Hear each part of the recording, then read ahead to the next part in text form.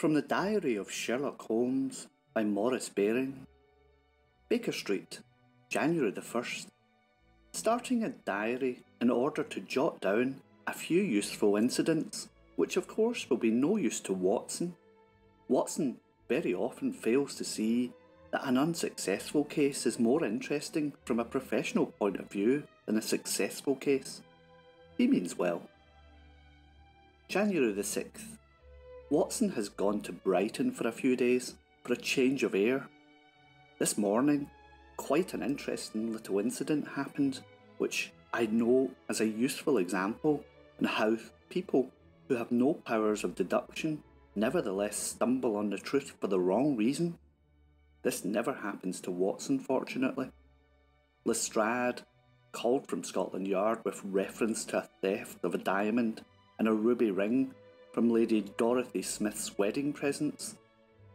The facts of the case were briefly these. On Thursday evening, such of the presents as were jewels had been brought down from Lady Dorothy's bedroom to the drawing room to be shown to an admiring group of friends. The ring was amongst these. After they had been shown, the jewels were taken upstairs once more and locked in the safe. The next morning, the ring was missing. Lestrade, after investigating the matter, came to the conclusion that the ring had not been stolen, but had either been dropped in the drawing room or replaced in one of the other cases. But since he'd searched the room and the remaining cases, his theory so far received no support. I accompanied him to Eaton Square to the residences of Lady Middlesex, Lady Dorothy's mother.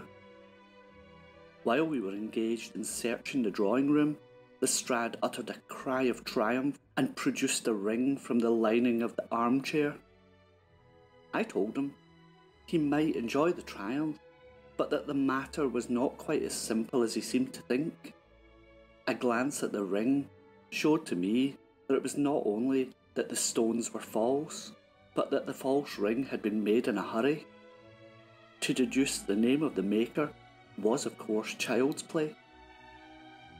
Lestrade, or any pupil of Scotland Yard, would have taken it for granted that it was the same jeweller had made the real ring. I asked for the bridegroom's present, and in a short time I was interviewing the jeweller who had provided it. As I thought, he made a ring with imitation stones made of dust of real stones a week ago for a young lady. She had given no name and had fetched and paid for it herself. I deduced the obvious fact that Lady Dorothy had lost the real ring, her uncle's gift, and not daring to say so, had an imitation ring made. I returned to the house, where I found Lestrade, who had called to make arrangements for watching the presents during their exhibition.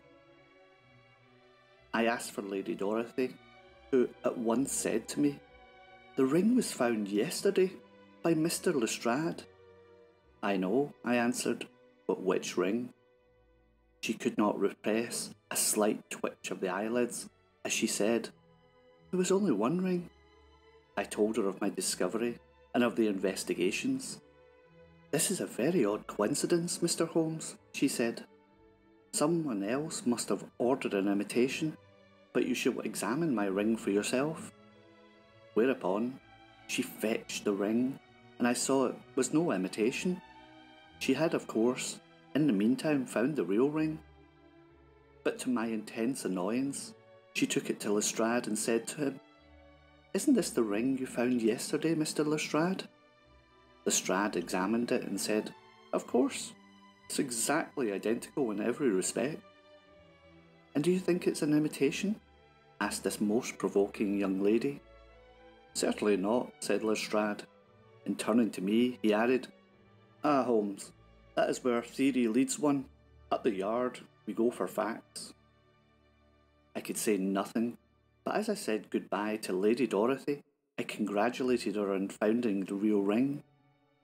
The incident, although it proved the correctness of my reasoning, was vexing, as it gave that ignorant blunderer an opportunity of crowing over me. January the 10th. A man called just as Watson and I were having breakfast. He didn't give his name. I asked if I knew who he was.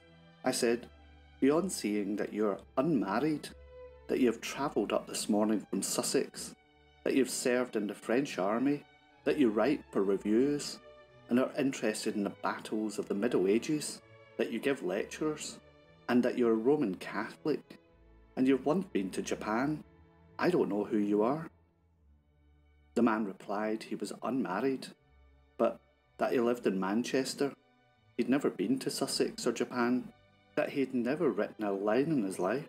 He'd never served in any army, save the English Territorial Force. And so far from being a Roman Catholic, he was a Freemason. And he was by trade an electrical engineer. I suspected him of lying.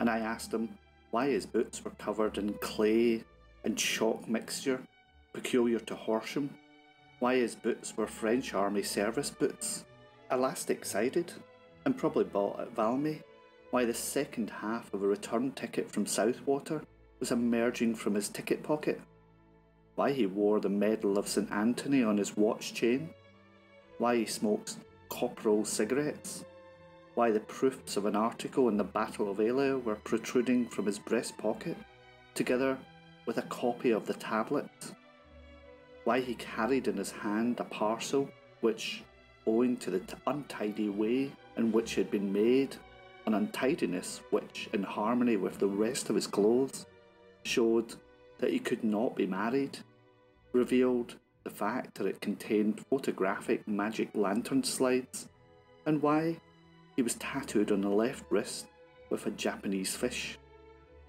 The reason I've come to consult you will explain some of these things, he answered. I was staying last night at the Windsor Hotel, and this morning I woke up. I found an entirely different set of clothes from my own. I called the waiter and pointed this out, but neither the waiter nor any of the other servants, after making full inquiries, were able to account for the change. None of the other occupants of the hotel had complained of anything being wrong with their own clothes. 2 gentlemen had gone out early from the hotel at 7:30. One of them had left for good, the other was expected to return. All the belongings I'm wearing, including this parcel, which contains slides, belongs to someone else. My own things contain nothing valuable. It consists of clothes, boots, very similar to these. My coat was also stuffed with papers. As to the tattoo, it was done at a Turkish bath by a shampooer who learned the trick in the Navy. The case did not present any features of the slightest interest. I merely advised the man to return to the hotel and await the real owner of the clothes, who was evidently the man that had gone out at 7:30. This is a case of my reasoning being, with one partial exception, perfectly correct. Everything I had deduced would no doubt have fitted the real owner of the clothes. Watson asked rather irrelevantly why I had not noticed that the clothes were not the man's own clothes. A stupid question, as the clothes were reached down knees, which fitted him as well as such clothes would ever fit, and he was probably of the same build as a rightful owner. January 12th. Found a carbuncle of unusual size in a plum pudding. Suspected the makings of an interesting case, but luckily, before I stated any hypothesis to Watson, who was greatly excited, Mrs. Turner came in, noticed it, and said her naughty nephew Bill had been up to his tricks again, and that the red stone had come from a Christmas tree. Of course, I had not examined the stone with my lens. The end. I hope you enjoyed that one. If you did, please like, subscribe, and I'll see you in the next episode. I've been Steve. Bye bye.